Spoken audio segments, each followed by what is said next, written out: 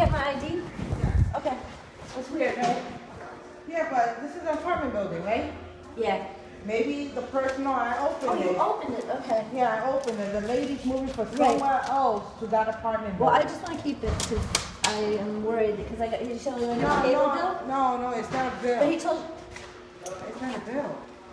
I got a bill yesterday. From this lady? Same address, same name. Okay, it's identity theft. No, it's not identity theft. What's happening? Let me explain it. Give it to me. You can explain. I want to keep it. Go ahead.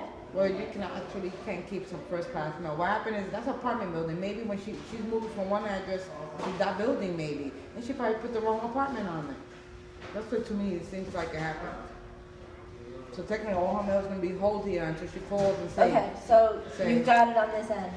Well, I'm gonna talk to the police about it. Oh, you could talk to the police about it. Okay. I see it as that she's moving from her old address to her new address. Hopefully. And she already has the wrong apartment. Things like that happen. It's like I just got a P.O. box, so I'm just worried someone's conniving. But I hope you're right. I believe it is, because nobody knows. I pray to God you're right. Yeah. And next week I'll bring you a coffee and we'll say, remember that I'm girl. not worried about it. So, all right, so it's gonna, her mail will be, well, hold on. I won't be able to hold her mail. Oh, that's what you're I not was giving gonna me say. that. So I can't hold her mail. That mail, her mail is going to go into your box. And when she moves in, she's going to be like, where's my mail?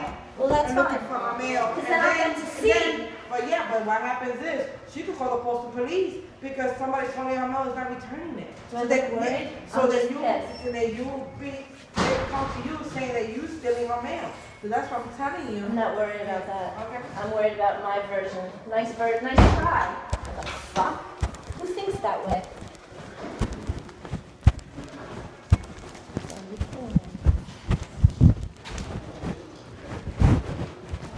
Speaking, that was the supervisor? Yes. Really?